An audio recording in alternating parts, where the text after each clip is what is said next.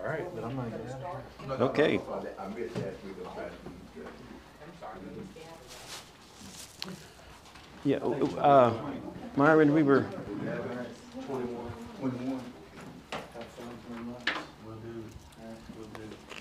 yeah, we're going to pick up right where that chart is, which reminds me I need the keyboard. Thank you.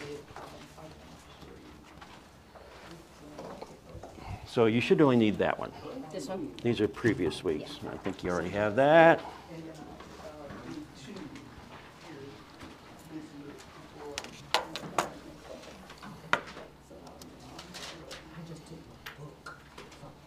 You were right there. There we go. No, you fine. Everybody doing all right? We kind of have a, I never know. Some days it's like, we got a full room. We'll see. We're missing that guitar player, though. Hmm? We're missing that guitar player. Our guitar, yeah, I don't know them. Has Michael been here? He was here like the first week. He was here last week. Was he here last week? Yeah. Yeah, and sometimes people just catch it online. Well, I wish I could say it last week, that's what I did. But Yeah, you know, That's where the Fall Fun Fest. pardon me? That's the Fall Fun Fest, so some people. Oh, that's right, that's right. It is Fall Did it Fun last Fest, so there night. may be people out there That's good. with that. And, you know, people come in late, so that's okay. But we do need to start on time, so I guess got another minute. But, yeah.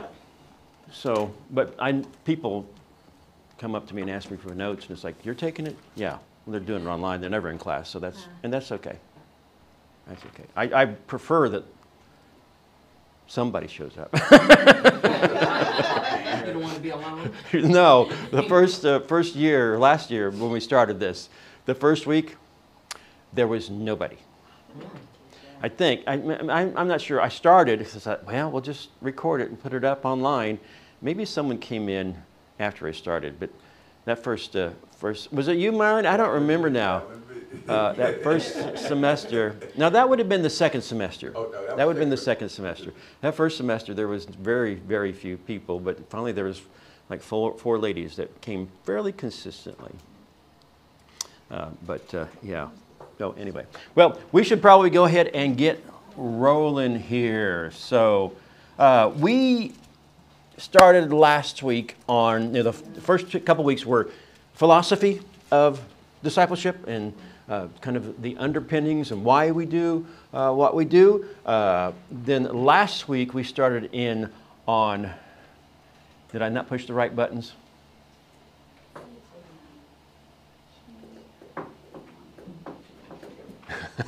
It's all those details. Don't you love the 21st century? I almost said the 20th century. I'm showing my age. But with all the technology we have, it is great, but when it works. When it doesn't, well, then it's a problem. So we started the practical side last week. TJ, you should just need third week notes. I think you have the others, I think. No, I'm sorry, TJ, you're right. Fourth week. Fourth week. Yeah. I'm a little concerned we're not going out online, but I thought I pushed all the right buttons. But we are recording, right? So if it's not going out online, it may have to be posted later. So this is the practical side of it, the how-to. We started that last week. We started about getting started. How do you get your disciple? Where you meet your first time, and some places to meet. We talked about how to set up your notebook, your own, how to set up have your disciples set up their notebook. We kind of gave you a cheat sheet for our first lesson. Some of the responsibilities that you have and the responsibilities of your disciple. We looked at some of the getting going and how to do a meeting, preparing to teach, a lot of these things, just the hands-on stuff. We talked about scripture memorization, how important that is, and some tricks to kind of help you develop a system for memorizing scripture. And there's something you kind of have to, again, I always call it a lost art, hide the word in your heart.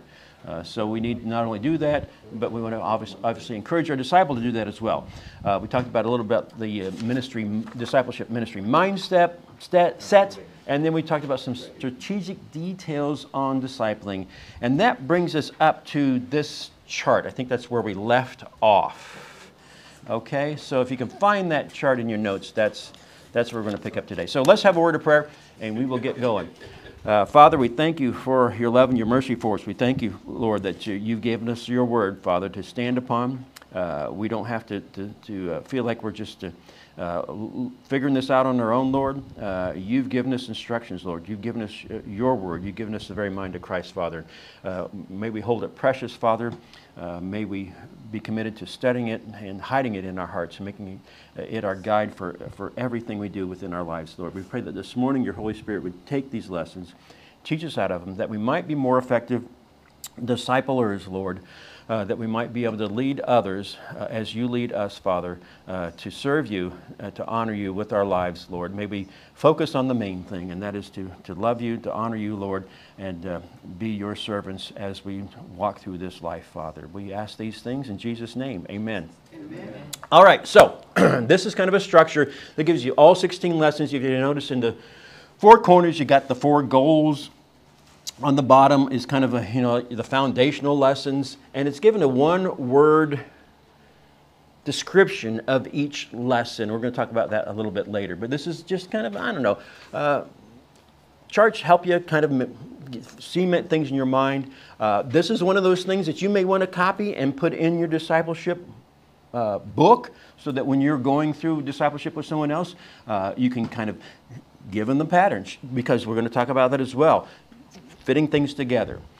So it's kind of an abstract nutshell of what all the lessons are. So letter B, the focus and functions. The lessons all revolve around one key or central issue per lesson, as you see in that chart. Central issue should be designated with some sort of question. You notice all the discipleship lessons have a question at the beginning of them. And it's kind of in there as that gives you the impetus for the key issue of that lesson. And then it kind of unfolds like a wagon wheel. None of these are, I'm a linear thinker. I don't know about you, but I like things like A, B, C, D. But a lot of times it doesn't happen that way within discipleship lessons or within life. What is it? Men are waffle, women are spaghetti. You ever heard that? Okay, I heard it and I had to have it explained to me at one point in time, because men are waffles. We like things in little squares, separated and all. Women are spaghetti. It's just kind of all over, I don't know which is better, but often life is spaghetti. It's kind of a mess. I'm not saying ladies are a mess. Don't get me wrong there, but it can be messy. Okay.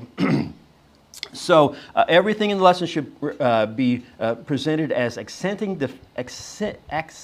defining, or complementing the central issue. Keep coming back to it. Alan in his Sunday morning messages always has a thesis. This is the thesis, and that's the main thing he wants to get across. And if you get that one main thing across, at least you've gotten somewhere. You've gotten something done. A good sermon or speech is built around one main thought. A speaker cannot express a central issue in a single sentence. If he can't, he doesn't understand the material well enough really to present it. So if you don't understand the central issue of these lessons, you're not going to be able to really get it across properly. So you should be able to do that. You should also ask your disciple at the end or at some point in time for their one word or one sentence description of the lesson. I wrote those on the top of my lessons when I do discipleship. I've written them in my book so that it just reminds me. If you do not understand your subject properly, you certainly will not be able to communicate to others so that they can understand. So at the conclusion of each lesson, remind them of the lesson before and the lesson to come. So you want to tie these together. Demonstrate to them the continuity. You know, it's like salvation. Well, you get saved. Well, then what's the first things, you know, you might have in your, well, once I'm saved, does that mean I'm in this family forever? It's like, it makes sense. No, we want to talk about eternal security. And then once you have passed that, it's like, okay, well, I'm saved. I know I'm saved. I'm going to be saved. Now, what's my next step? Well, that's baptism. So they all fit together, and you need to show that continuity. Each lesson is, the topic is broad in the Word of God. There are not exhaustive studies on each topic, but for clarity and consistently, we have these 16 lessons with an outline around them. So you need to stick with these lessons. You know, there's that give and take on sticking with the lessons and the material and addressing things that your disciple may be up against. But we want to make sure we get through these lessons and don't stray too far.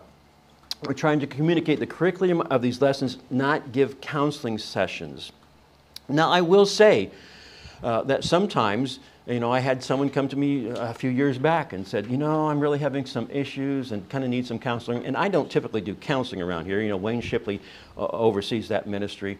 And I says, well, you know, what's going on? Well, some issues in his marriage. And I says, well, have you ever been through discipleship? So we went through discipleship, and that can facilitate counseling, because oftentimes those issues that people are having in their lives, it's answered in discipleship classes or lessons. So they're not counseling, but they can facilitate that. So we can best accomplish our goal by majoring on basic biblical principles, though. And that's the most important thing in these lessons. Knowledge of these central issues is critical to understanding discipleship. Okay, so that was what we didn't get done last week. Let's pick it up now on letter C. Letter C. And let me first say a few things, just another kind of side issue when you're dealing with your disciple and speaking with them. It is best to use either third person or second person plural. Now, I'm not an English major. Some of you may be very good at that. I'm always like, what's that? Okay, so third person is when we talk about, well, people need to do X. We don't want to tell them, you need to do this, you need to do this, you need to do that. It's really best to use second person. We need to do that, because you want to include yourself within, you're in the same boat together. We're all in the same boat together. So we should be better at memorizing Scripture. We should be better about having a prayer life. So just something to keep in mind. Don't preach to your disciple. Don't make them think, you know, I'm the guy, I got it all together, and I'm going to, you know, tell you how to do it. No, we need to be in this together. So it's best to use second person plural. And also, I want to reiterate how to develop your own style in this, because that's part of your style. Your own methods, your own illustrations, your own stories. That's the way you make this effective. You make it personal by personalizing it and using your... Now, again, don't hesitate to steal other people's illustrations that are good. I've certainly done that, but you need to roll it in, your life experiences in it. How do you do life? Keep notes as you go along. You know, my cell phone's over there. I tell people half my brains is in my phone, and it kind of is. But I use it to take notes. I have all sorts of notes in my phone. So, you know, we used to have everybody have those little spiral notebooks, you know, that I used to have in my pockets, the little tiny ones, you know. And then I would lose them. I don't use those anymore. It's all on my phone. So, you know, put little things in your phone as to, oh, that would make a great illustration. You know, artists, they have a sketch pad that they kind of keep with them all the time. Musicians, people that write music, they hear things in there. Oh, you know, get that down on paper, because you'll forget it. So, you know, and I will say this over and over again, write notes in your Bible. You know, I will continue to encourage you to get what I would recommend is a wide margin Bible that you plan on keeping for most of your life, if not all of it, that you can write notes in so you can refer back to those notes. And you know, I know electronic Bibles are great.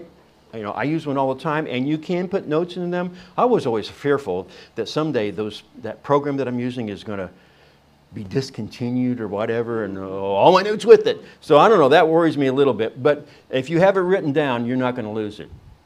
Okay, so handling questions, issues, and problems. Let's get on the right screen here. Okay. So 2 Timothy 2:2, that is our theme verse for discipleship. New Christians are babes in Christ and will naturally have questions. They're going to have questions. And as the mature discipler or mentor, you should refocus them on the topic at hand and don't let things get too far astray, out of control.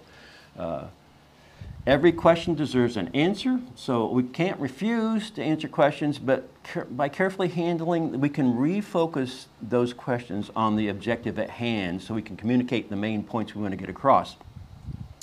And sometimes they have to be deferred till after the presentation, or sometimes referred to the pastor. It's kind of like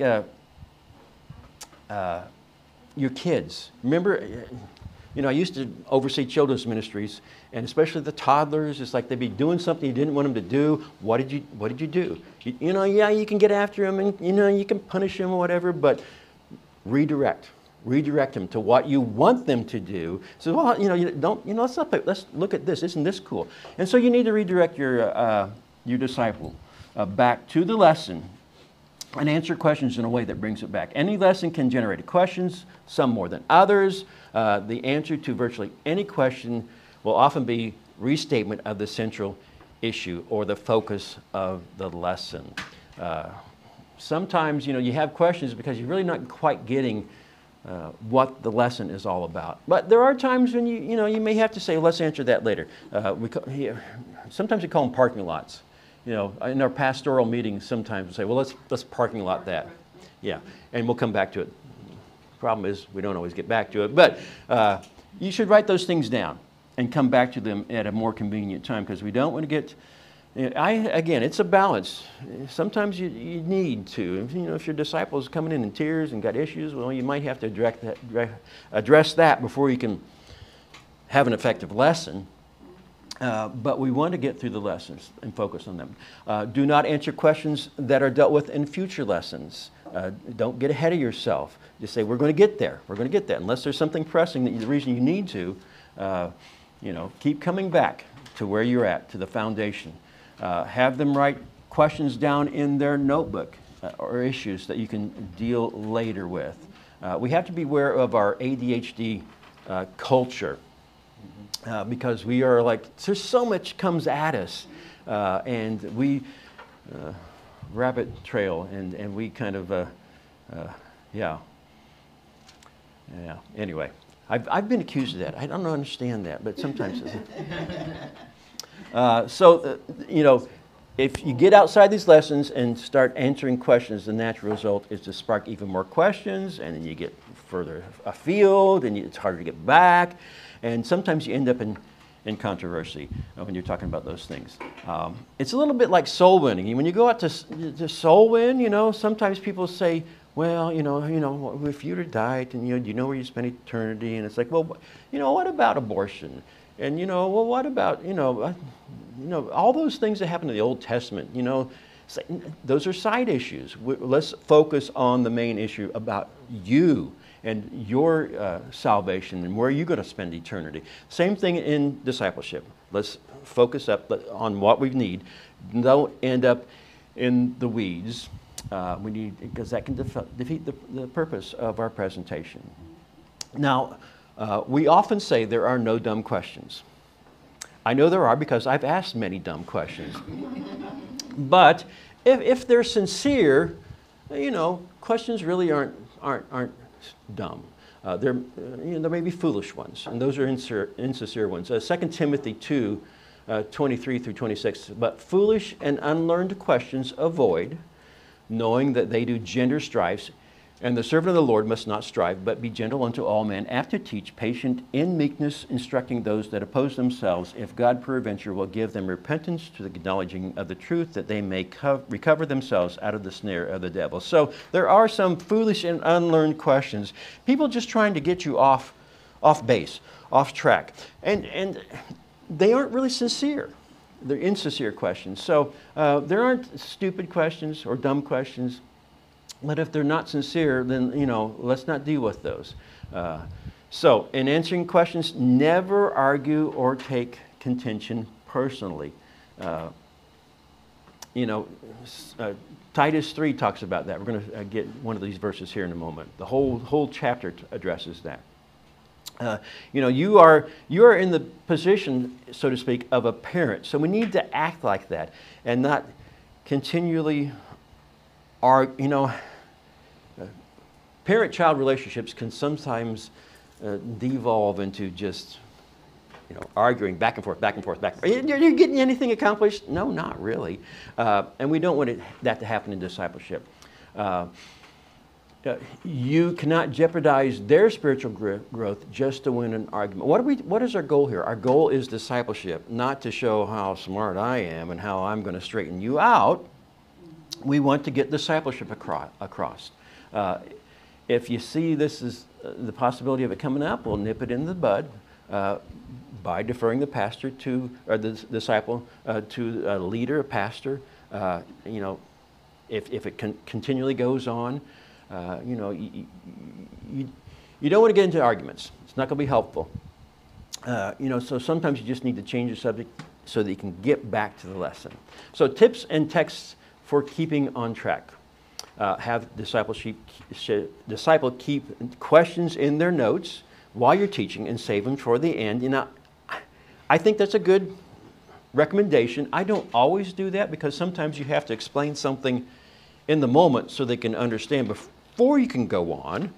But if it's a rabbit tail question, again, have them write it down. Defer questions that will be answered in a future lesson until the time you get there. And generally that is true. Sometimes, you do need to address it.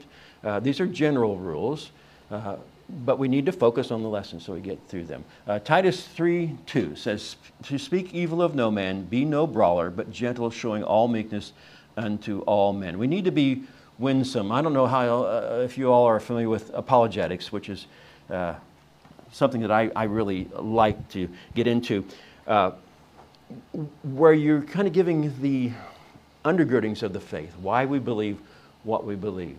And you have to do it in what they call a winsome way. You know what the word winsome means? It's, you're trying to draw them in to the process. You can go out and, I've seen some people that do apologetics that just want to go out and argue with people. Well, you're really not accomplishing anything. Oftentimes, in a debate, the winner of the debate may not be right.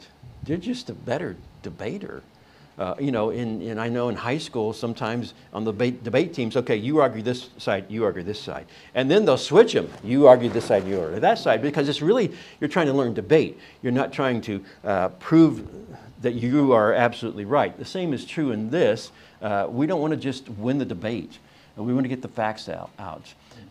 So argument is not a good way to do that. Never use a question as an excuse to ride a personal, political, or preferential hobby horse.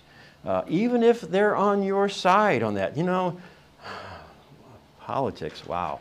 That is a very self-centered attitude when you have to get your point. You ever run into people like that? It's like, boy, they got to get their point across and come hell or high water, and maybe you're right, but your disciple might need to mature some first before you get to that point.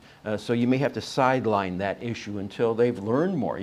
Again, we don't teach everything because your disciple may not be ready for that. 2 Timothy 2:14, of these things put them in remembrance, charging them before the Lord, that they strive not about words to no profit, but to the subverting of the hearers. So don't put out words there that aren't going to be profitable and actually are not good for your disciple. Things like evolution. It's like, okay, we're in discipleship. We weren't really addressing issues like, well, what do you think about evolution? Well, we'll talk about that some other time. We're going to talk about dispensationalism in second semester of D2. D1's not the place to talk about those sort of things. So, never argue. Maintain a humble and teachable disposition throughout the whole process. You, yours, theirs, those opinions don't matter. What does the Word of God say? That's what counts, what the Word of God says. Now, sometimes we disagree over what the Bible says, but that's the reason we get into Bible study, so that we can nail those things down, and we're going to learn tools on how to do that. Try not to answer questions you are not sure you know the answer to. I've gotten in those situations, and the deeper we get into that question, I feel my blood pressure going up, because I think, I'm not sure where this is going or whether I can properly answer this. So sometimes you just have to say, I'm really not sure. I'll get back with you. I think I told you last week, sometimes I tell the disciples, says, okay, you study that out this week, I'll study this out this week. We'll get back together and we'll talk about it then. Just again, be careful not to rabbit trail too much. When covering a D1 lesson, teach the material first and answer questions second. And again, that depends on the question. Problems you cannot deal with, set up the line by notifying, send up the line, by notifying your discipleship leader. And typically that is going to be your class leader. Okay, so tying the lessons together, tie them together. They're not only designed as a wagon wheel, but they are also sometimes looked at as like a brick wall. Paul says in 1 Corinthians 3:10, to be a successful disciple, you must build upon a foundation as a wise master builder.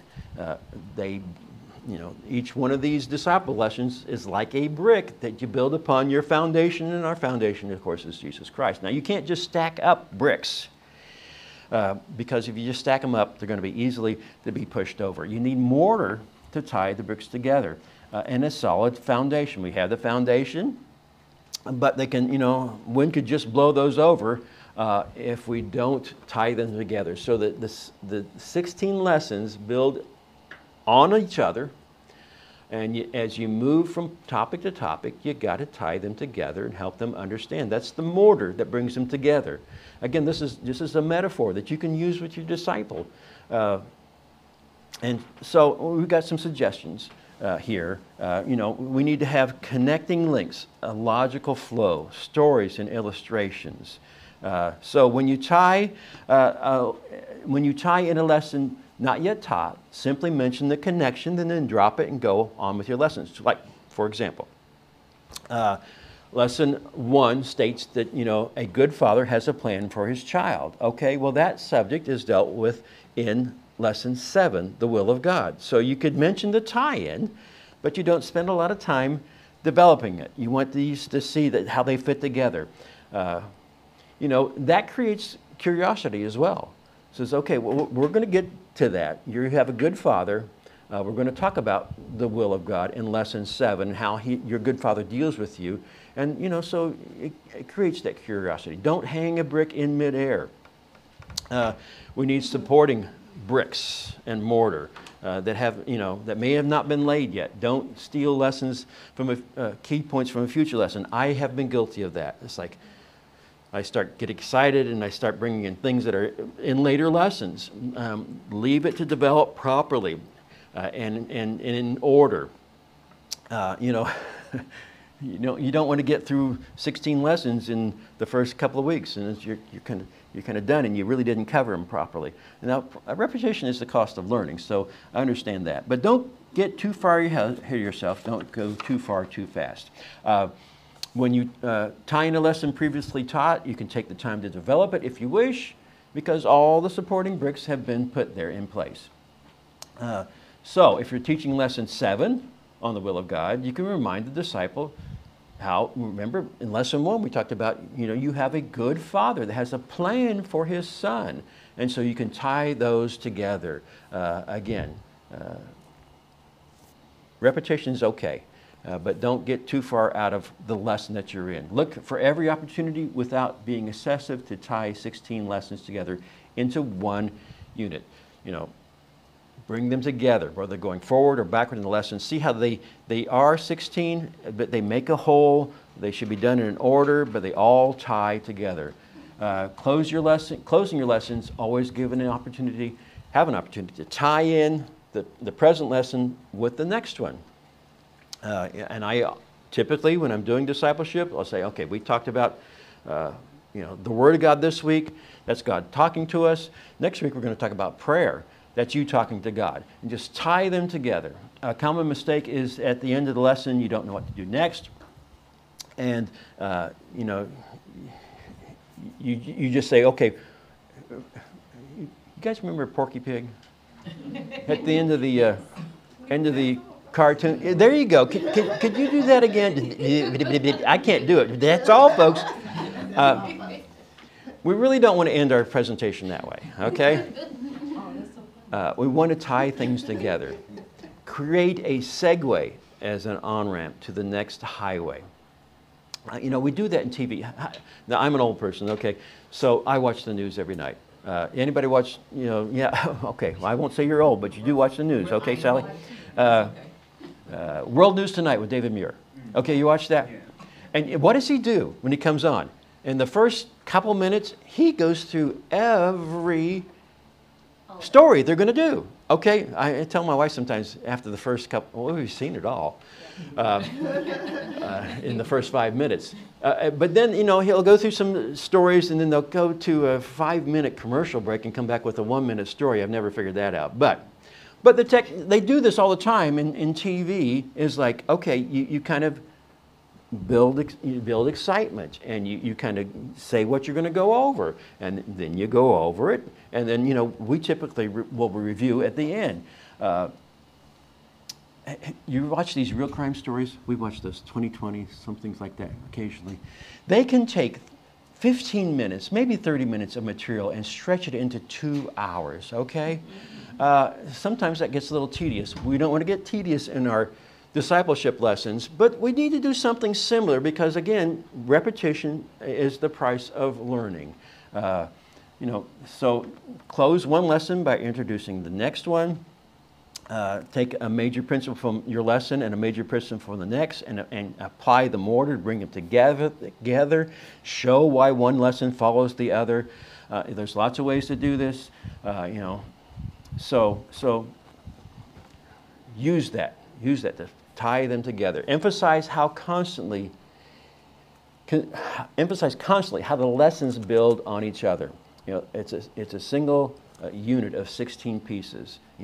Treat it as such. No single lesson is more important than another. Now you could argue that the first lesson on salvation, well, that's pretty important.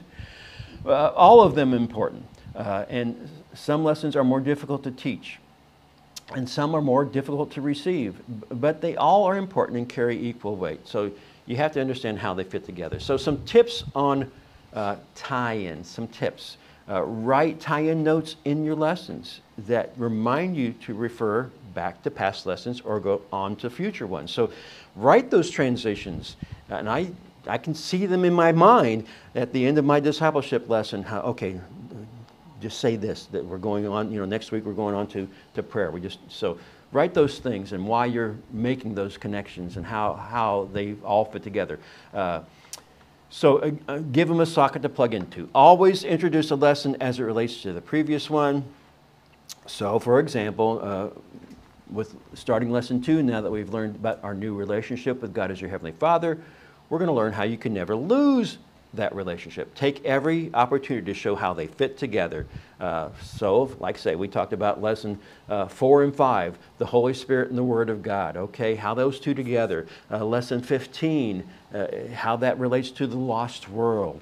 How does lesson 3 on baptism tie to lesson 7? Because, lesson 7 is the will of God. Well, it's God's will that we be baptized. So all those things that tie in together. The more you think about this, the more you will see it and be able to convey that to your disciple. So look for them. You have to look for them. We have to be intentional about things sometimes, don't we? Look for those connecting points and make notes in your lessons so that you're reminded as you're going through the lesson.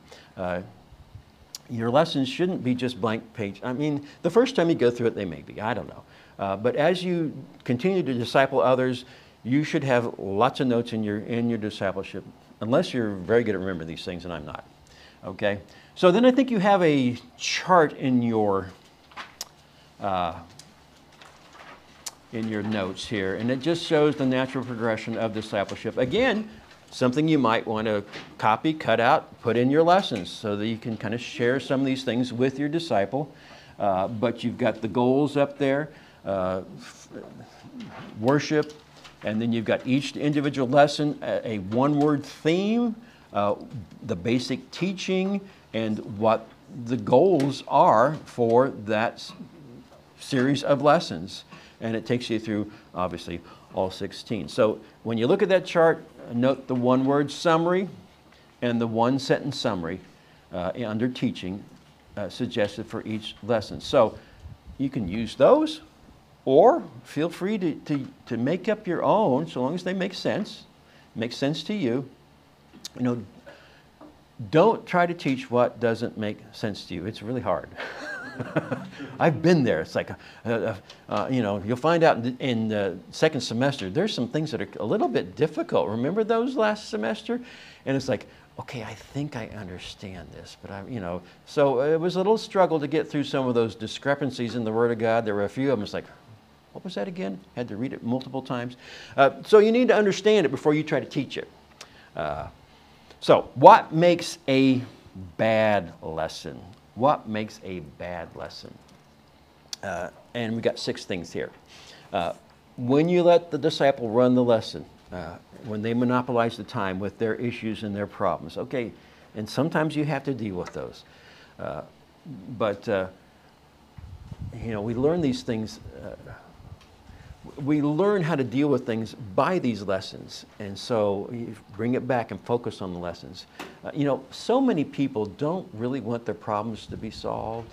They want them to be solved, but they don't want to take the work to do that comes with the solutions.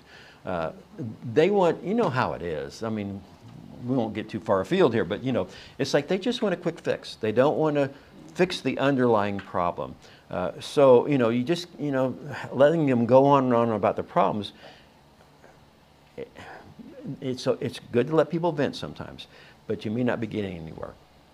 So don't let them monopolize the time. When you are boring and speak in a monotone with no rapport or emotion, that can make a bad lesson. So you've got to put life into it. You've got to put yourself into it. Number 3, when you are too tied to the material and only read the lesson to them. And that comes with practice. First time you go through discipleship, you have to be careful that you aren't just reading it to them. But you will change as you get better at this. That's what I always liked about my past experience as a young Christian was my pastor says, you can do this, and you can do this. It just takes experience and time. Number 4, when you look up every single verse in a tedious fashion. That's the reason, when I take someone through discipleship, we typically don't read every verse. I say, you need to read these before you come to our lesson and have reviewed them and understand them, or if you have questions, and I encourage them, if you have questions about a passage, write it down. We'll talk about it. But don't just read them in a monotone fashion. When you do not add your own personal stuff to spice up the lessons, and you don't put your own personality into the teaching, that can make a bad lesson. If you give no personal examples, such as your testimony of how God has transformed your life. Testimonies, I've said last week, are very, very powerful. They can be the spark plug to the lesson. I remember when I was a young man and started learning about the things in the Word of God they had no clue were in there, and how the Word of God fits together in such an amazing fashion. And we're going to get into that later in D2. I was excited about it. So I like to pass that on to my disciple. And I'm going to pass that on to you all. Some of this stuff at the first semester of discipleship too, is stuff that I'd like to say it's stuff that we probably know already. We just kind of need to be reminded of it and review it. Once we get into semester 2 and the last part of semester 1, it gets into some things that maybe you've never been exposed to. And some of that stuff is, I think, very exciting. So that's part of my personal testimony. D1 lessons are not linear thinking.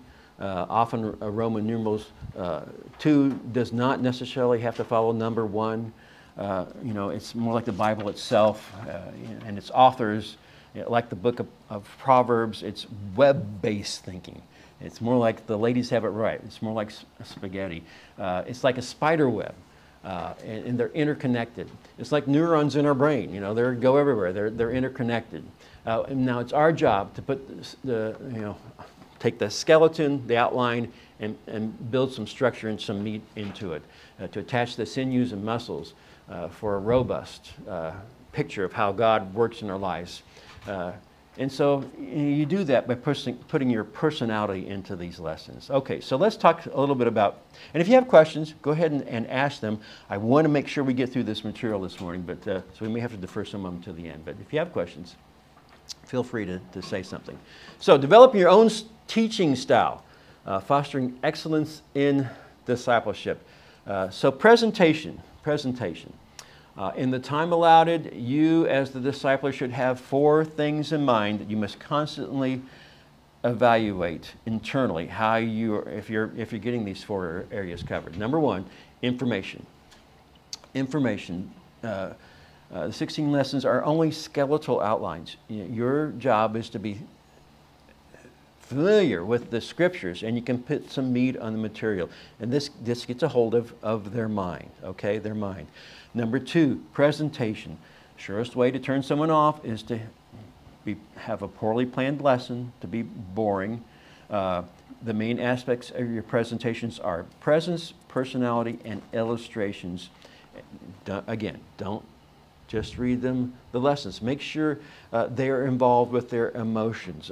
Something I've come to realize is that our mind often helps us understand things, but it's our emotions, though, that gets us excited and motivated to do something about what we understand. So you can convey the information in your lessons to your disciple, but you have to get them emotionally excited about them for them to want to act upon those lessons, to make it part of their lives. So we need to involve their emotions. And in order to involve their emotions, well, you have to involve your emotions as well. God gives us our emotions for a reason. And sometimes they can lead us astray, but they can often be a tool for what God wants us to do. Okay, number 3, identification. The best lesson taught is when you have personally learned from God. Personal testimony, again, of how and what God has shown you through the lesson will make it believable. This is perhaps the only true test we are sharing our life, or we're sharing life with life. We need to share our life with them. This comes from the heart. We need the disciple to identify with our experiences. And we don't always want to tell everything we know about our past life to someone sometimes, but we should be willing to share the majority of it so that they can identify and they can understand, okay, well, you are kind of where I am now, and you've gone beyond that. They can as well. Number 4, application. Preaching the lesson and allowing the Holy Spirit to work, the opportunity to work, will assure your disciple has been exposed personally to the conviction of the Holy Spirit. The needed application to their own life will follow naturally. So you're making an appeal to their will. So they will want to change. And we want to draw that out of them. I want the Holy Spirit to work in their lives. And let them understand we are dependent on the Holy Spirit. You know, we have the lesson on the Holy Spirit. Don't preach what you don't practice. We need to apply these lessons in our own life as well. We don't want to come across as a hypocrite. Okay, so there are some resources as well, and I think those are listed in your notes. Begin to use and show them how to use these common reference tools. Some of them you may not have used. We will look at these later in D2. Treasure of Scripture and Knowledge. Strong's Exhaustive. Y'all have a Strong's Exhaustive Concordance? We were, you know, nice thing is I have it in my app, but I have several of them at home. But we were in the secondhand store last week, and there's one, $1, hardback. So, I mean, sometimes they're easy to come by. So, you know, my wife, I don't think she wants it. So if anybody needs one. They are big, though. Have you seen the old Exhaustive Concordances? I remember, you know, when I was a young person, I wanted a concordance. My mom went to the bookstore and bought one for me. And the guy told her, he says, you know, you buy this one, he'll never need another concordance. And he was absolutely, Kaler's. Remember Kaler's there in Raytown? Huh? Anyway. He was right. I never needed another one other than the fact that, boy, I don't all that thing around anymore. It's all on my phone. Okay, so, and there are several different concordances, and we're going to look at them later. So there are, like I say, there's lots of reference books there. So letter C. Letter C. How to teach and make biblical concepts clear. So in our hectic lives, discipleship teaching time is at a premium, so clarity of communication, that's what we need. That is why we have the goal of getting you to develop your own teaching style and putting your personality into what you're communicating. We have to find ways to impart life, not just transmit information. We need to get across life. Never teach everything you know on a topic in a lesson. Just give them the tip of the iceberg of what you have studied, and leave some mystery, because that can be good to kind of encourage them to find out some things on your own. When I was in high school, when I was a senior, we had a math class that it was actually college math. So when I went to college, math was easy because I'd already had it. But we had this teacher called Mr. Clark. He was a sour old man. I don't know. At least he seemed that way now. But I remember to this day, he says, well, I'm teaching you by the discovery method. Okay, what did that mean? Well, it means, like, you know, he would lead you to a point. Instead of telling you what the answer was, he would lead you to a point where you would, like, oh, you would suddenly realize it yourself. And we need to do that with our disciple as well. Lead them to the point where all of a sudden the light bulb turns on in their head and they understand what's going on. That way they will remember it much better, rather than you just giving them all the answers. This means methods of clarifying concepts you have to be chosen very carefully for clarity, timeworthiness, and ease of communication and impact. And there are 3 methods you can use with any concept to get it across to someone. First of all is restate it, okay? Explain it or define it, and illustrate it. So, you know, and everybody learns a little bit differently. Some of us are visual learners. Some of us have to experience things.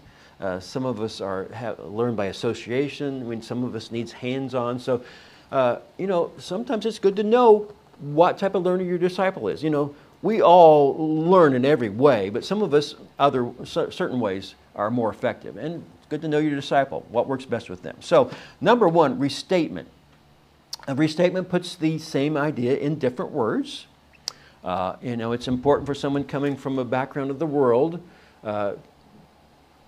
because sometimes what we say doesn't translate from their culture.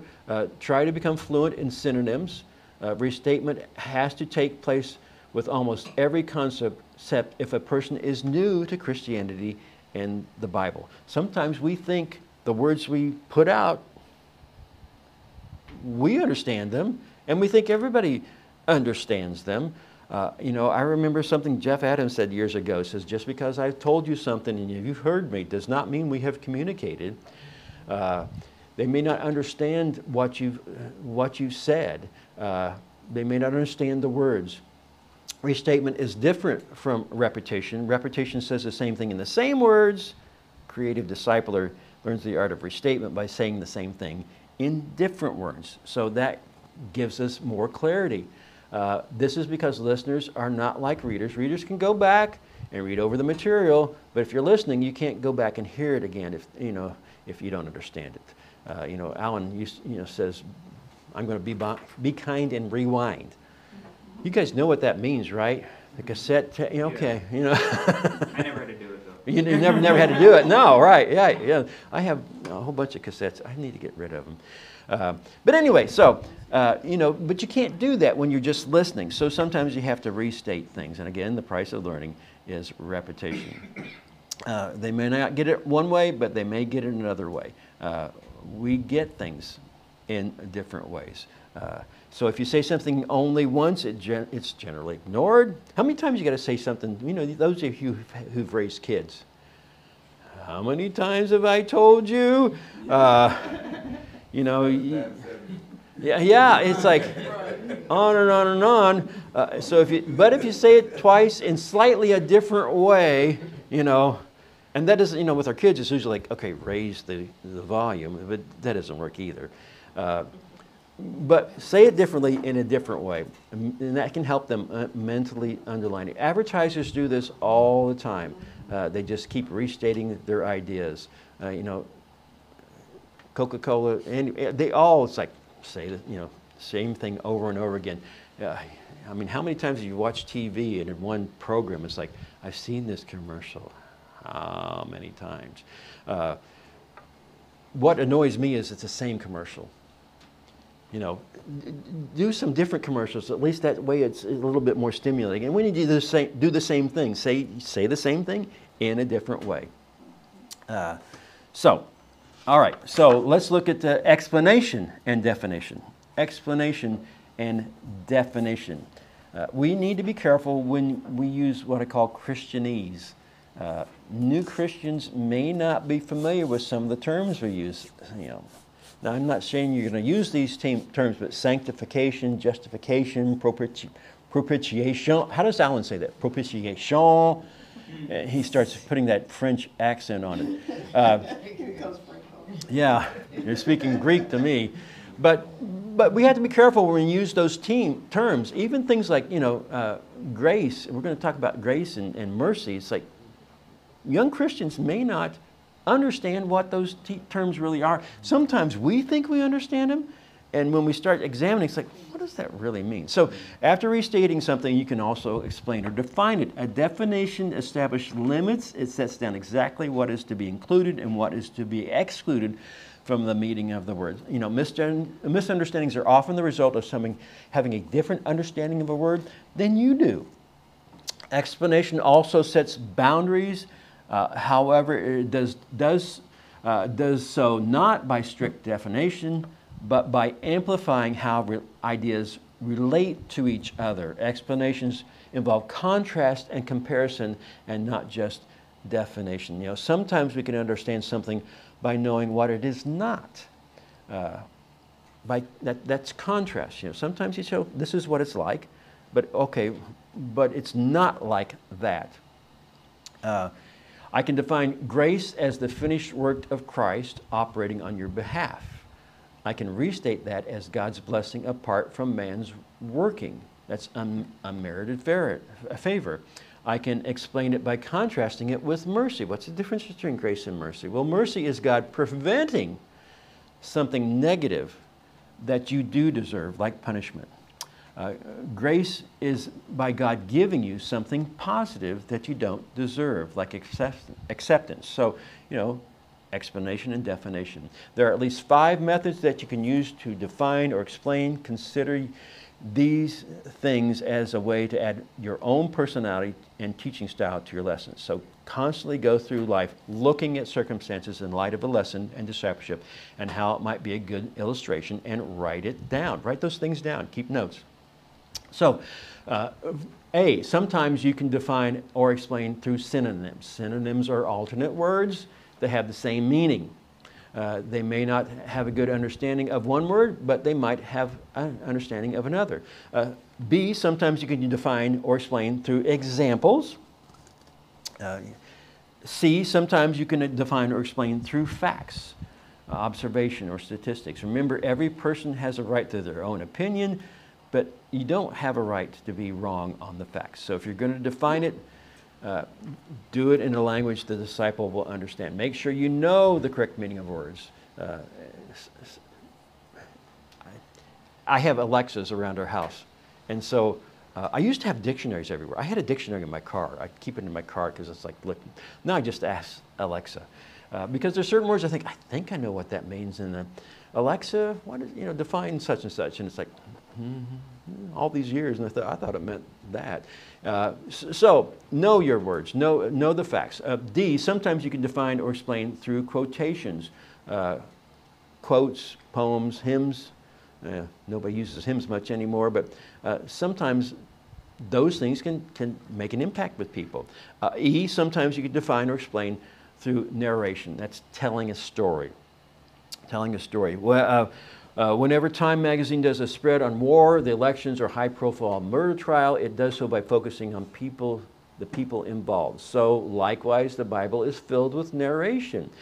Use this successfully and try to make the words paint pictures. Be creative. Communicate to the imagination of people. Jesus did this. For no other reason, we should do this because Jesus did this. You read the Gospels, Jesus used stories. He used narration. He painted a picture. People get bored quickly with facts and figures, but everyone likes a good story, even a short one. Preachers do this all the time, and sometimes it just makes it click in your head. Yeah? What's the difference between story and when people would tell those, what you call it, Parables? Parables, yes. What's the difference between stories and parables? Okay, so if you want the strict definition, a story is something that is actually happened and true. A parable is a made-up story. So when you read in the Bible, in the Gospels, Jesus told a parable. The parable was not something that actually necessarily happened, but a story is. For example, now you check me out, but I believe I'm correct on this. We talk about the parable of the prodigal son. Not a parable. I think if you read your Bible, it doesn't say it's a parable. So you have to assume that was a true story Jesus was telling. And it's not that makes a lot of difference, but that's generally the difference between a parable and a story. A parable is fictional. It was made up. Could be fictional. Could have happened, but is not something that necessarily happened. Okay, so choosing. No, so in all these 5 methods, you have to put yourself in the disciples' world during your preparation. How are they going to view this? Be familiar with the subject that you're teaching. Be familiar with the lessons. The pitfall is the more familiar you are with the lesson, the less aware you are of the listener's ignorance of it. And that's an important point. We know these things so much and so well that we kind of want to rush through it. So we need to take the time to make sure they understand it, because we take it for granted. You know this stuff, right? Not necessarily. So you have to stay on your disciples' level and kind of put yourself in their shoes. Remember back to when you first heard some of these things and some of these truths, and you have to communicate them in a manner that speaks to your disciple. We speak to children differently than we speak to adults. We're not saying your disciple is a child, but they may have little understanding of some of these concepts. If they're babes in Christ, so to speak, well, we need to speak to them in that way. There's some people, we start talking about being lost and saved, and it's like, well, saved? Why? From what? From drowning? From what? They don't even understand some of those concepts, so we have to be careful with those words. And often, the good way to do that is to know if you're getting comprehension on their part, is to ask them questions. Do you understand what that means? Explain it back to me. All right, so choosing and using illustrations, number 3. Besides restating and explaining, the effective teacher uses illustrations. How do we illustrate something? Illustrations are able to restate, explain, and define all at once. They do this by relating a concept to real life. Illustrations in your discipleship teaching are like the pictures on your television set. And if you're like my wife, not only do you use illustrations verbally, she has all these graphic illustrations. They're great. And, she's a visual learner. And I, sometimes I steal them from, I don't tell her that, no. So you do not make someone you are teaching have to sit as if they were in front of a TV with only the audio going. Okay, so visual things are great.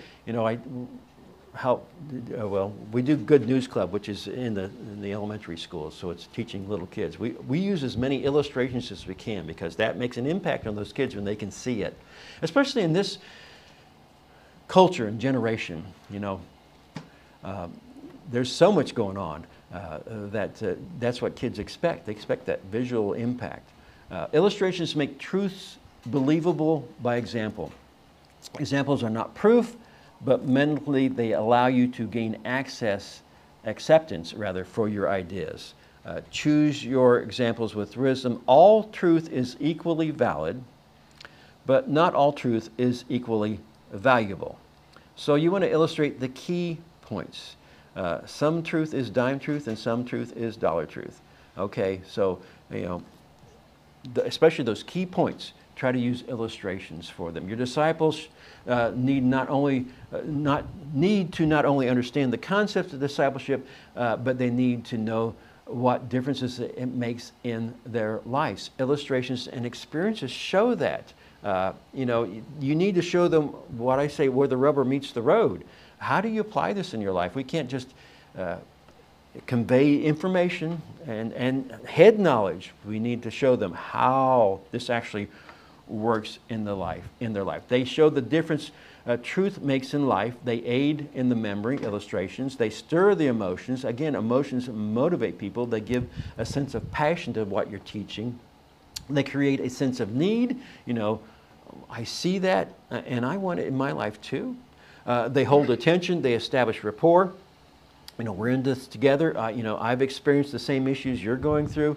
They allow you to realize or allow you to personalize the lessons. They let you put your personality in the lessons and develop your own teaching style. So illustrations must, though, illustrate. How do we use illustrations? The word illustrate means to throw light on something, to illuminate. Illustrations are like the rows of footlights on a stage for an actor, but if the light shines in the eyes of the audience, it's too bright and it may blind them to the truth that's being conveyed. So, a story told for its own sake may be funny, but may also get in the way and blinds the hearers to what they ought to see. So, an illustration has to be chosen for how it centers the attention on the idea you want it to display. And we just used an illustration there, the footlights and the actors. So use illustrations like that, but make sure they apply and they don't distract to what you're trying to say. B, illustrations must be understandable. In general, you want to clarify the unknown by using the known. If you have to explain an illustration, well, it's probably a bad illustration. So it's kind of like the jokes I try to tell. I have to explain them. That's not a good joke, is it? Your audience has to be able to put themselves in the place of the story in order to feel its force. Sometimes, you ever seen a logo that you like, doesn't make sense to you? Well, that's a bad logo. I mean, a logo is supposed to identify you with the product and kind of be an easy, understandable thing to see that kind of, you see right away, okay, I know what that means. If they're too complicated, they're not helpful. Illustration literacy, illustrations must be convincing. They have to be accurate. They must not offend. Truth may be stranger than fiction, but your story should not leave people doubting if you told the truth. Don't be a person that tells so many fantastical stories that you don't believe any of them. Have you come across somebody like that? They're always telling stories. It's like, okay, I don't know that I believe anything comes out of your mouth. Because they're always telling a story that's just like, that's fantastic. And you got the guys usually that are one-upmans, you know, it's like, oh, I got a better one than that. They always have something better. So be careful with that. We want to make sure that they're convincing, they're truthful. Letter D, illustrations. I think I missed behind on my slides here. Illustrations should fit the theme. God is omnipresent, but just because he's everywhere, at the same time, we don't want to say he's in the toilet because, you know, okay, that doesn't, you know, that's kind of offensive. So they need to fit what you're trying to get across. Illustrations should fit the audience. Letter E, you do not use the same illustration in a men's conference as you would in a child's Sunday school class, okay? Illustrations work best with tie-ins to the disciples' career or interests, so make it something that they can relate to. You know, that's why we can match, obviously, ladies with ladies, men with men, so that you fit the audience, and you want your illustrations to fit your audience. Illustrations, letter F, should be told with emotion. If you cannot make them dramatic, then they won't have the force an illustration should have. And how do we do that? The same way, you know, you carve a statue of a person by cutting away everything that does not look like the person. I just saw something on Michelangelo last night on carving the David, okay? And he, you know, he carved away. How do you get that? Well, how you get something out of that stone? Well, I carve away everything that's not David.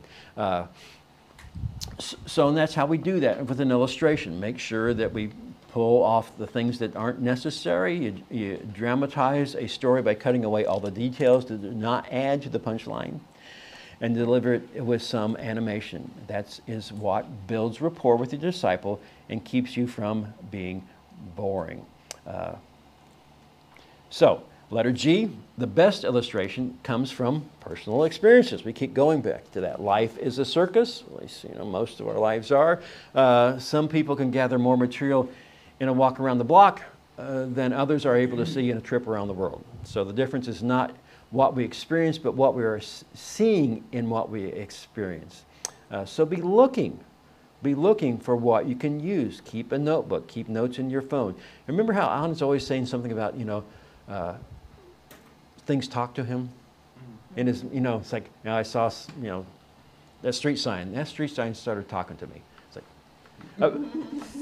and you know why he's talking to him? Because he says, I can use that illustration in a message. And you know, I find myself doing the same thing too. It's like, yeah, I could use that. We were watching World News last night with David Muir. And I told my wife, says, I'm using that tomorrow on my D2 teaching. So you have to be thinking about those things all the time. It's like, how can I incorporate my life experiences into my discipleship teaching? So your life in this world is meant to be God's picture book. All you have to do is look at ordinary events in terms of spiritual applications. That's our problem. We get so distracted on what we're doing. We forget to look at things through spiritual eyes. Begin to use your entire personal history with God as a platform to build windows into your teaching. Okay, so developing practical discipleship skills, developing practical life discipleship skills. So we have a few realizations we need to look at. There are some things to consider before proceeding because they will help you and meet your disciples' needs. So recognize that there may be spiritual battles taking place in your disciples' life. There probably is. We all have spiritual battles going on. The question is, how bad are they? And we got several verses there to support this. You will need to ask God for boldness and guidance because your strength comes from Him to address some of those spiritual issues. Recognize that whatever fear is present may be because of the pride of the flesh. And again, some verses there. Your flesh hates the things of God and is afraid of what other flesh will think when spiritual things come out of its mouth. Why is that true? We can talk about, you know, ball games all day long and no problem. Those are fleshly things, not a problem. But when we start talking about spiritual matters, all of a sudden it's like, I'm afraid of what they might think about what I'm going to say. Your spirit doesn't have a mouth, so it has to use the mouth of your flesh. That's why we need to crucify our flesh daily. Paul says in 1 Corinthians 15, 31. I die daily. We have to crucify our flesh daily. Galatians 6:14 says, but God forbid that I should glory, save, or accept in the cross of our Lord Jesus Christ, by whom the world is crucified unto me, and I unto the world. So we need to crucify our flesh daily. Perfect love casts out fear. 1 John 4:18. So as you mature your love for God, your understanding of His love for you, and you understand His love for you, that fear dissipates.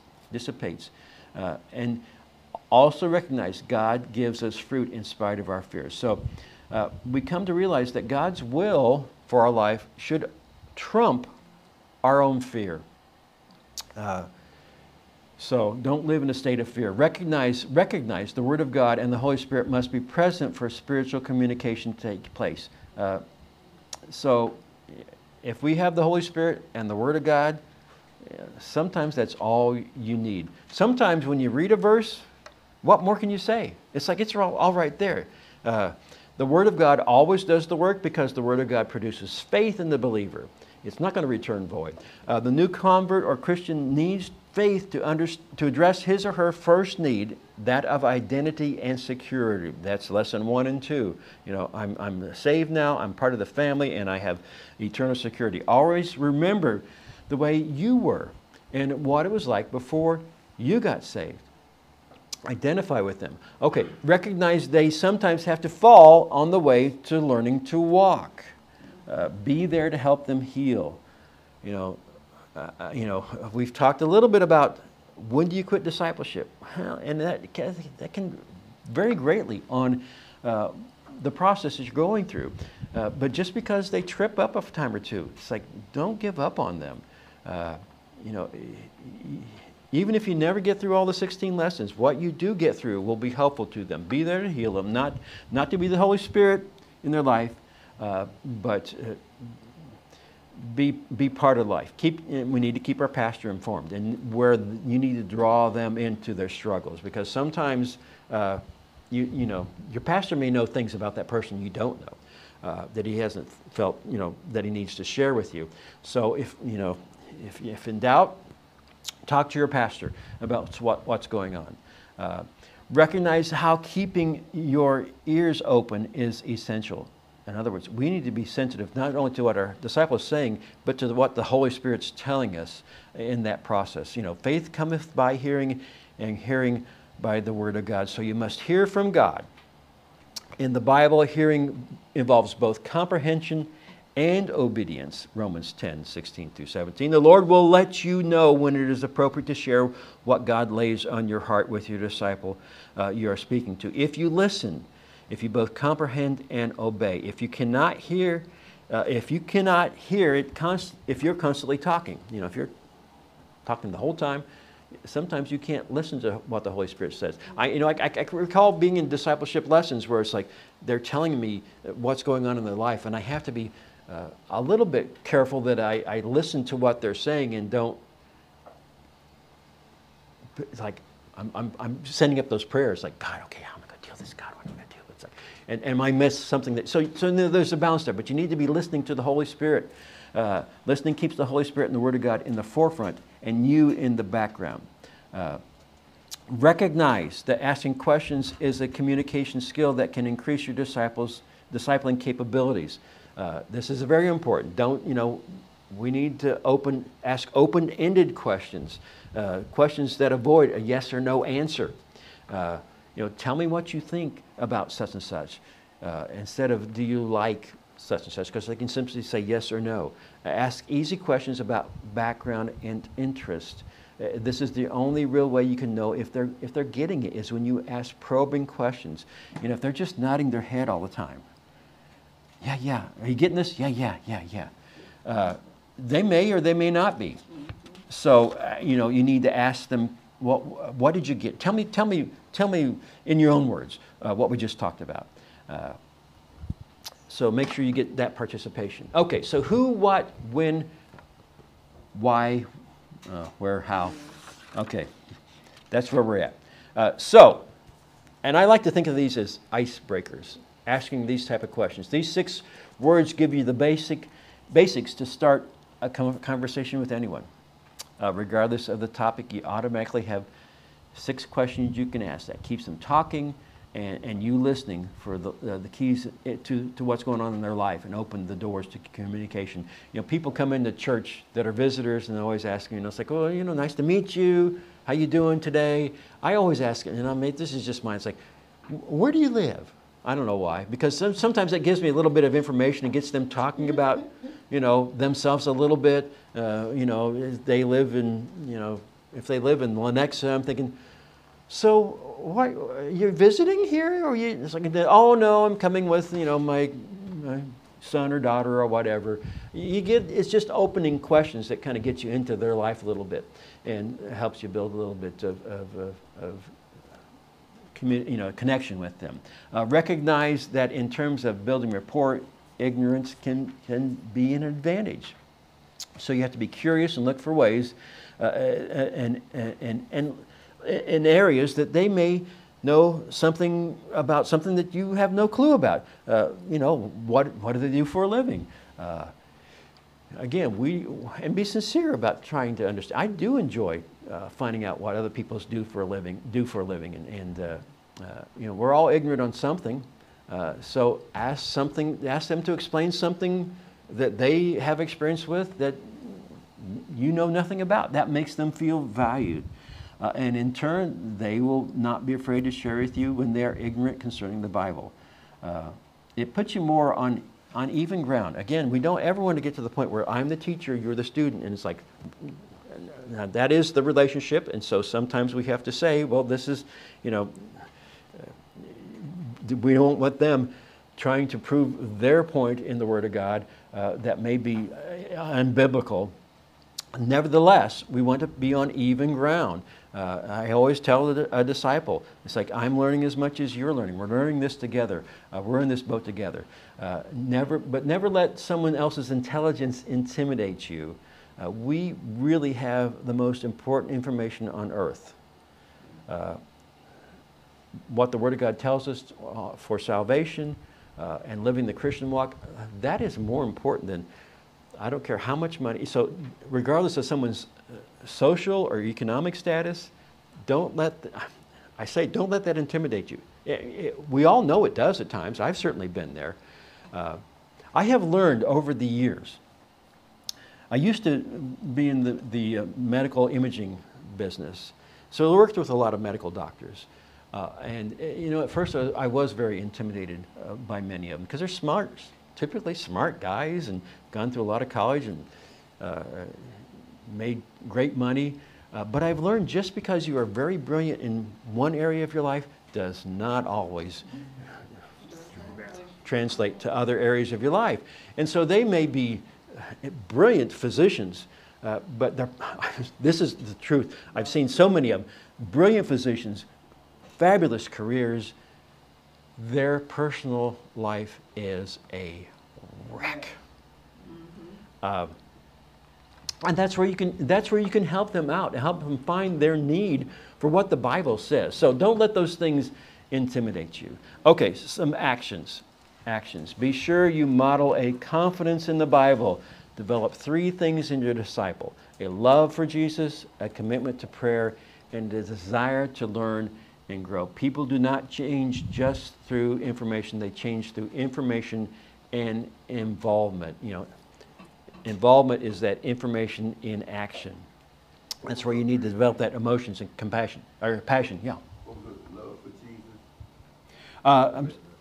A love for Jesus, a commitment to prayer, and a desire to learn and grow. And I would say learn and grow in the Word of God. So you've got, commitment to Jesus, salvation, commitment to prayer, talking to Him, and a commitment to learning the Word of God and growing in it.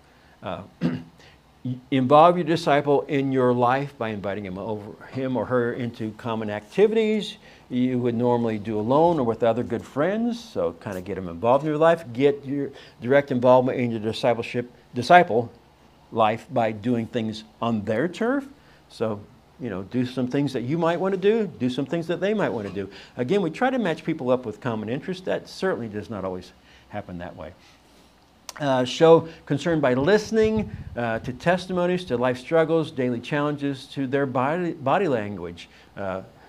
Make it about them. Make it about them. This allows you to earn the right to present biblical solutions and to be heard by them. Be real. Pray for your disciple and with your disciple. Allow them to give feedback. You may want to give appropriate gifts sometimes, a reference. I know people that have sometimes bought their disciple a Bible. You don't have to do any of this, but you might want to send them just a card or a memento. Ladies are much better at this than guys are, right? I don't know, maybe some guys are, but I'm always like, oh, my wife's always like, I'm getting this. Don't you already have one of this? Oh, I'm getting it from my disciple. Oh, okay. I just, I'm not good at that, but we should, right?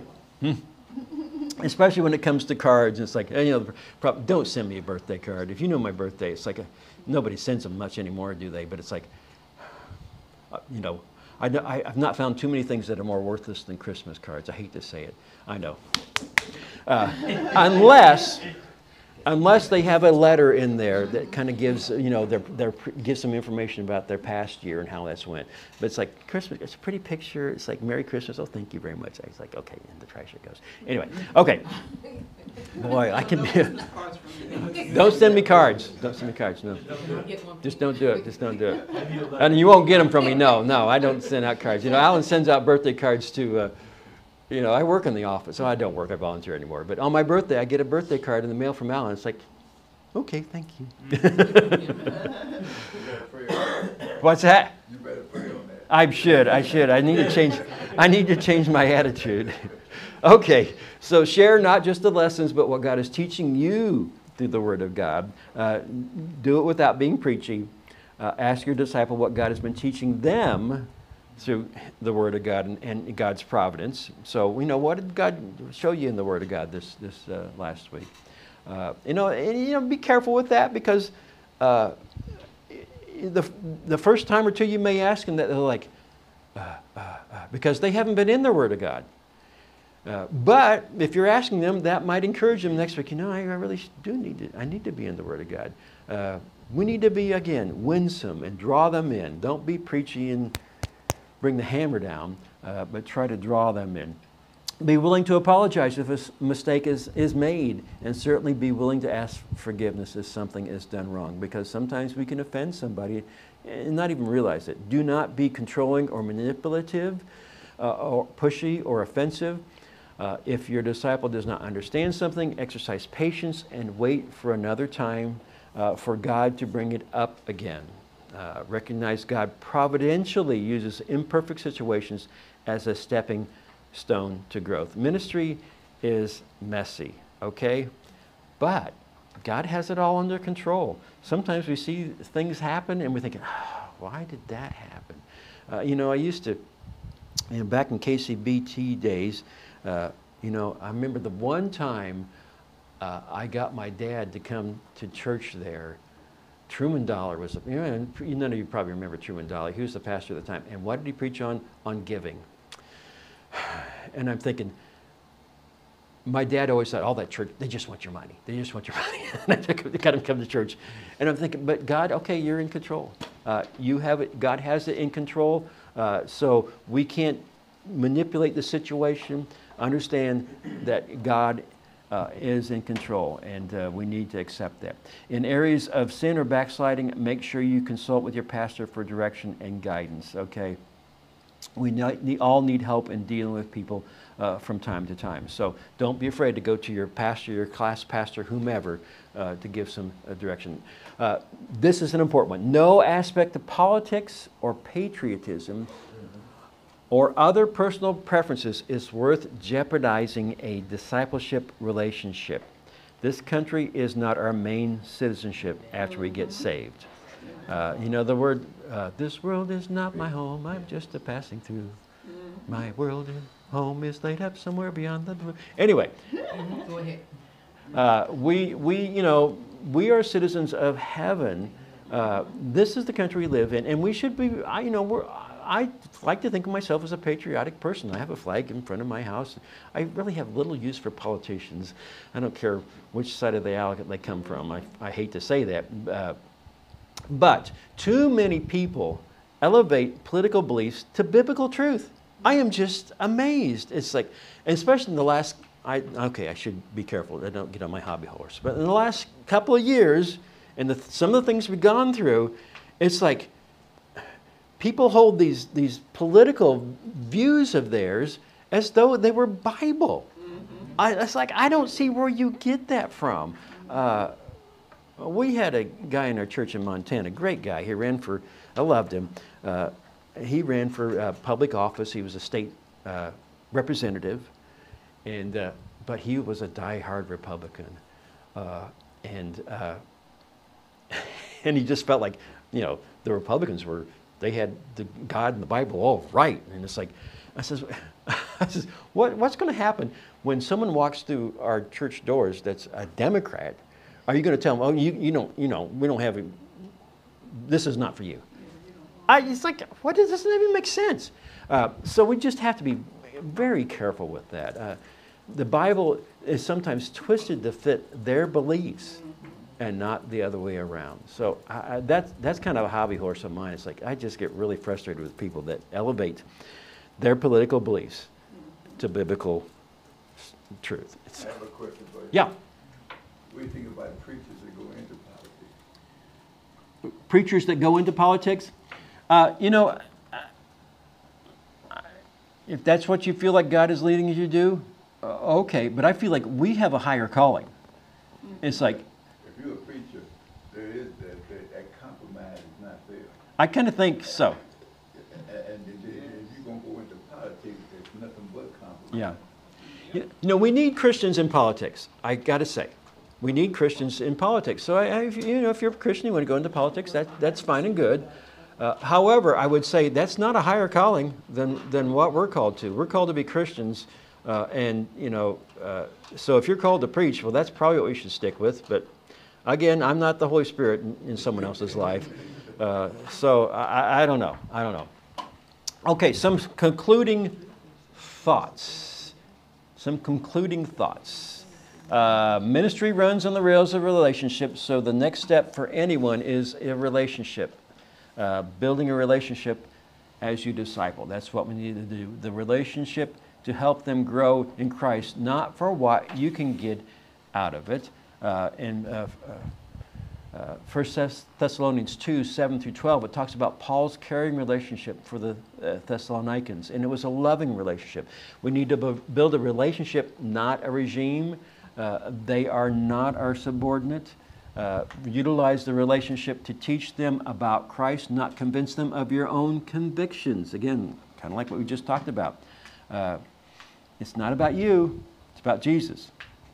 Build the relationships through prayer, as stated in the Old Testament verse on discipleship below. So let's look at 1 Samuel 12:23. And you are always welcome to look these up in your Bible. I just read them because again, we don't have a lot of time. But it says, moreover, as for me, God forbid that I should sin against the Lord in ceasing to pray for you, but I will teach you the good and right way. That teaching you the good and right way, well, that was Old Testament discipleship.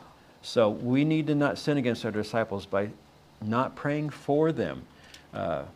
You will pray for, you will love who you pray for. And you pray for who you love. So we should love our disciple. And sometimes it's hard to do. I've always heard that if you don't love people, you won't be a soul winner. Well, what happens if you don't love people? I mean, it's hard to love. How do you develop a love for people when you don't love them? Well, I think you have to ask God for that. Sometimes we really need to pray, God, give me a love for people. And God loved us when we were unlovable. And I think He will do the same for us. If we ask for that love, He will give us that love for other people. So help them in areas of struggle without dictating to them. Inform the pastor and let him be the one to do the counseling and make any ultimatums if there needs to be. Just some concluding thoughts. Help them set goals that are realistic and can be seen. We need to teach, train, and task. So teach them the biblical directives, train them by your example, and then task them to do the same thing in your presence. We talked about this progression before, the 3 steps. You know, you watch me work in ministry, we work together in ministry, and then you work and I watch. Let them see you serve. We talked again, there's a difference between service and ministry, and we should have both in our commitment to God. Are you on time? Do you make them work around your schedule, or do you work around them? Are you distracted while discipling them? You know, sometimes you just need to turn your phone off in discipleship. Or do they have your complete focus? Do they see you at work in other ministries? Are you supporting our church in its activities? Are you reaching out to others and drawing them in? You know, Jesus washed the feet of his disciples, so we need to follow his example. Water the seed after it's planted. After the lesson is finished, continue nurturing the relationships. Lessons continually need being reinforced. Celebrate. You know, I think this is important. Find reasons to celebrate in your discipleship process. You know, we completed lessons. If you completed a certain goal, you know, if they have a spiritual birthday, you know, whatever might be going on in their life, if they have a friend that they're trying to have an influence on, and they've had that opportunity, especially if they win someone to Christ, well, boy, celebrate that. That helps bond you together in the relationship. Hold each other accountable to a fresh vision. We all need renewal from time to time. And if you run into trouble, go to your class leader or some other pastor to help you with those things. Don't feel like you're alone. Okay, so then we have some things here, and we'll go through as much as we only have a couple minutes. So how to disciple? There's this whole appendix here. Whole appendix. And some of these things, again, you may just want to cut some of them out, put them in your Bible, or I'm sorry, in your discipleship lessons. You know, it's just kind of a review, a summary of the material that we've talked about. And it just, again, it's illustrating it, putting it in different terms so that you can get it as well. Trying to use the same techniques that we're teaching to get this material across. If you turn over to the discipleship study, a few pages over, this is something that I would encourage you to go through. It's not a test by any stretch of the imagination, but it's a Bible study on discipleship. So you have to go through this and look up these verses and get the answers to the questions out of the Word of God. So you know, we want you to make sure that you understand discipleship is based on the Bible and the Word of God, not on what we just think or feel. So this study will illustrate that to you and see the biblical foundations for discipleship. The next page over, we have discipleship lessons objectives, and any of you that are taking people through discipleship, these should be in your lessons at the end of the lessons now. There are objectives for each individual, each goal. And you can go through these and say, well, are we getting these across? It's kind of a litmus test, kind of what you might call a review. Did we accomplish these issues? And I think, again, they should be in the back of your lessons unless you have an older set of lessons. So there's a few pages of that. And then I think you have a page in there called Four Philosophers of Discipleship. It's just a little vignette on kind of what discipleship is not. But anyway, okay, so we are at time. Any questions quickly that you might have? I think so. We are at the end, and I'm glad we got through all that. Next week we will start talking about character qualities of a Christian and what we should, how we should be walking the walk. So I'll have a new handout for you then. Okay, so let's have a word of prayer, and we will close up.